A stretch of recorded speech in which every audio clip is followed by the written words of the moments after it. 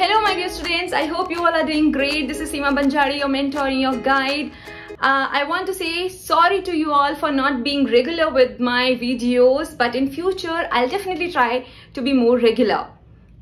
Okay, so as today's video is part 3 of number systems, let me tell you what all we are going to discuss today. So the first thing that we will be discussing is rationalizing the denominator, and then we will discuss laws of exponents, and then we will finally end up the video by discussing the last topic of the chapter, that is successive magnification. Okay, so let's start today's class. Right, so the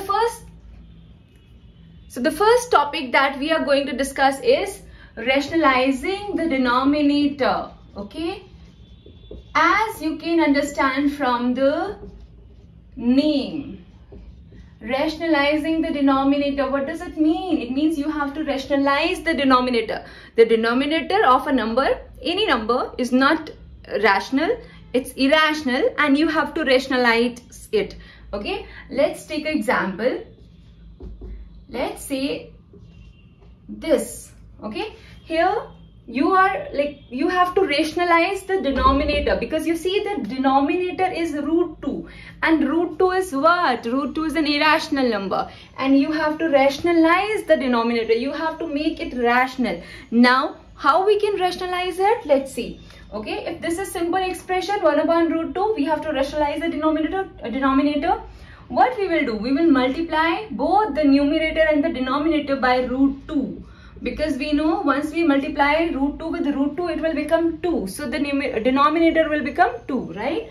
So 1 into root 2 is root 2. And in the denominator, root 2 into root 2 is what? 2. So 1 upon root 2 on rationalizing gives us root 2 upon 2. And the denominator is rationalized. Right? It's simple. Okay. Let's take one more example.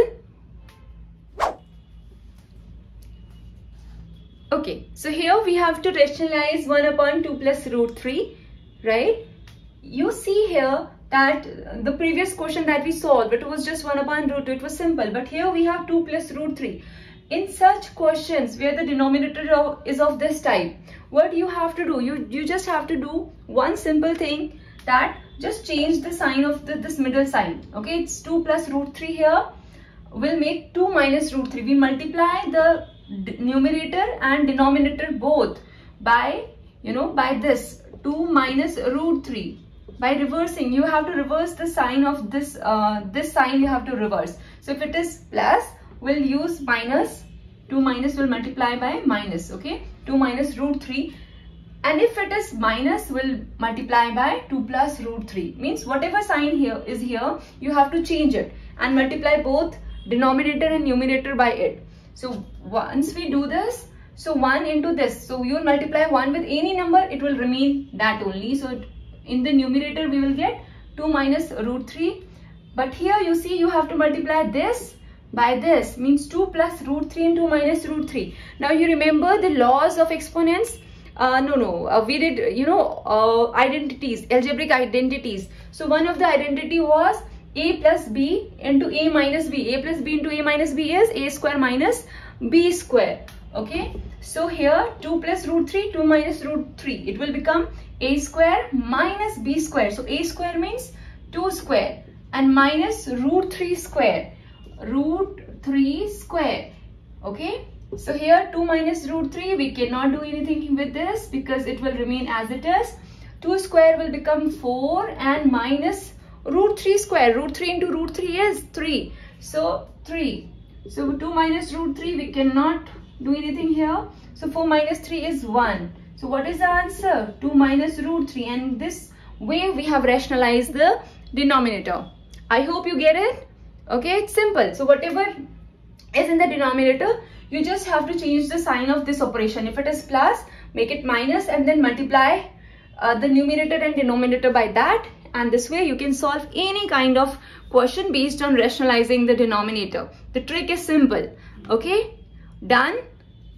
Let's now move to discuss laws of exponents.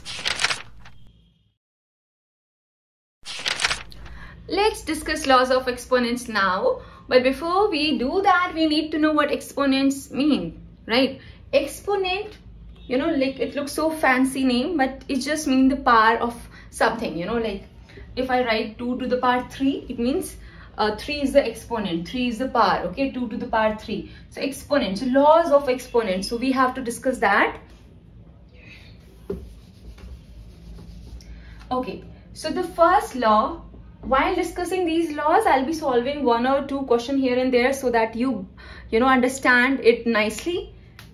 So the first law of exponent is x to the power a into x to the power b. Means if 2 terms are getting multiplied and the base is same, then the power will add up. So it will become x to the power a plus b. Okay, x to the power a, x to the power b, it will become x to the power a plus b. Let's take an example. 2 to the power 4 into 2 to the power 5. So what it will become? Base is same, so it will become 2 to the power 9. 4 plus 5, 9. Okay, let's take one more example. If 2 to the power minus 3 in, let's say, let's take another example. 5 to the power minus 1 into 5 to the power 3. So here the powers will get added, means minus 3 plus 1 and minus 1 plus 3. Means 5 to the power minus 1 plus 3 and minus 1 plus 3 means plus 2. So 5 to the power 2. Okay. So this is first law of exponent, right? Now the second law of exponent says x to the power a and y to the power a. Okay, if both the numbers have the same power, both numbers are getting multiplied and they have the same power, what we can do, we can simply write x into y raised whole to the power a, because both have the power, both have same power a. So what we can simply write, x into y raised to the power a. Okay. So let's take an example. If it is written like this, 5 square into 9 square. So instead of, you know, solving this first, then this first, and then multiplying the two, what we can write? We can simply write it as 5 into 9 raised to the power 2. And 5 into 9 is what? 45 square. Okay. So this is second identity, second laws of exponent. Now let's come to third law of exponent. It says if two numbers are getting divided, x to the power a divided by x to the power b, base are same, okay, but they have different powers, so and they are getting divided. So what will happen? When they are getting multiplied, the powers will add up. When we are dividing them, the powers will get subtracted. So x to the power a minus b. Okay, you're getting it? Let's take an example. 5 to the power 3 divided by 5 to the power, or simply 5. Okay, it means simple 5 means 5 to the power 1. So according to this law of exponent, it will become 5 to the power 3 minus 1, and 3 minus 1 will be 5 square. Okay, so this is the third law of exponent. Now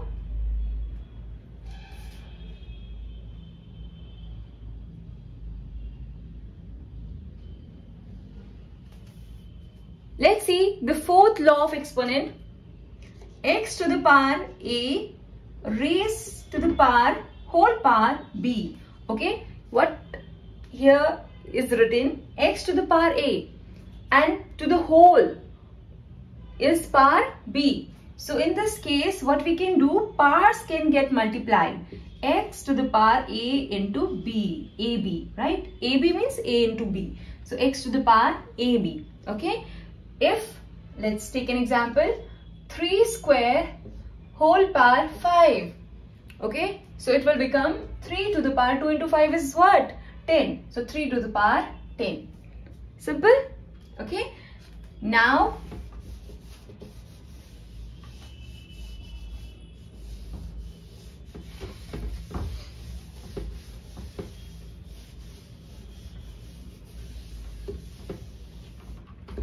there is one more law of exponent.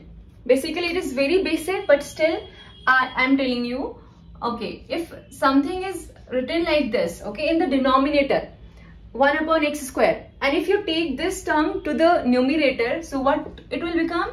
It will become minus 2, x to the power minus 2. The sign of the power gets reversed. The sign of the exponent gets reversed. Okay, if you bring it to the numerator or from numerator to the denominator. Okay, if it is x cube written, we can also write it as x in the denominator 1 upon x to the power minus 3. Okay, if let's say this is 5 upon y to the power minus 6. We can also write it as 5y to the power 6. It was minus 6 in the denominator. Okay, on bringing it to the numerator, it will become 5 to the power 6. So the sign of the power will get reversed. Okay, so it will be really useful to you while solving the questions on laws of exponents in the chapter, right? Now, this was laws of exponents done. Now let's move to the last topic of the day, and that is successive magnification. Okay. Okay. So what successive magnification means? Successive means repeatedly, and magnification means we are increasing the size, we are doubling the size, you know. Like, but what we are going to magnify here, right? What we are going to magnify? So we are going to magnify on the number line. Okay. Yes, my dear students, you heard me right, that we need to magnify on the number line. But why do we need to do so? You see a question on your screen. Plot 3.141 on the number line. How we are going to plot this number on the number line? It's quite challenging, right? Because it is 0.141, right? How we are going to do this? First of all, just see that this number, you know, 3.141. One thing is really sure, that this number is greater than 3 because it is 3.141. Okay, it is greater than 3, right? And 3 point something, it means it is less than 4. Okay, so we know that this number lies between 3 and 4, between this region, right? It exactly lies between 3 and 4, this area. Okay, this green shaded portion, you know, light green shaded portion, so it lies there. But between 3 and 4, exactly where does this number exactly lies between 3 and 4? To see that, you know, the need for magnification comes. We need to magnify this region. Okay, you see here we have magnified the region between 3 and 4. Right, and we have divided, you know, between 3 and 4 into 10 parts. We have divided that region into 3 equal parts. So you see, like, this is the magnified region between 3 and 4. So we have divided it into 10 parts, 3.1, 3.2, 3.3, 3.4, and so on. Now, again, just focus on the number. It is 3.1, right? 3.1. So it is 3.1, means it is greater than 3.1, right? And it's 3.1 something, it means it is less than 3.2. Okay, it means the number will lie somewhere between 3.1 and 3.2. So it means the number lies between 3.1 and 3.2. Now 3.1 and 3.2, where exactly? We need to magnify this region again. On magnifying, we have again divided this region between 3.1 and 3.2 into 10 equal parts, and we have named them 3.11, 3.12, 3.13, and so on. Now, again focus on the number. It is 3.14. Now, you see the next number 14.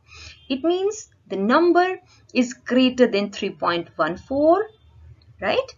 And it is 3.14, so. It means it is less than 3.15.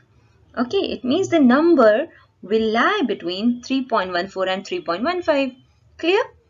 Now what? Again, we need to magnify this region between 3.14 and 3.15 to plot our number. Let's magnify it again. So again, we have, you know, divided the region between 3.14 and 3.15 into 10 parts. Now 3.141, 3.142. Now you get your number. Can you see it? Here is the number 3.141. Okay, so now you understood what successive magnification is, because we are magnifying the number line again and again, successively, repeatedly. So that's why it is called successive magnification. Clear? What if I ask you to plot 4.56723 and so on the number line? It means you need to magnify on the number line, infinite times, which is not possible. So if in exam this kind of question comes to you, what you will do? You will just magnify till 3 decimal places. You will just plot this number like 4.567 on the number line, and the rest we cannot plot actually because it is infinite number. Okay, its decimal expansion is infinite. So we will just place such number till 3 decimal places. Clear? Before wrapping up, let's quickly have a look at whatever we have learned today. And with this, we have come to the end of the video as well as to the end of the chapter. I would like you to solve more and more questions from your, from your book, from other books as well, from R.D. Sharma and other reference books that you have. Practice, practice and practice, because practice makes a man perfect, right? On this note, I would like to say bye. But before going, I want you all to please like, share and subscribe to the channel. Bye-bye and take care.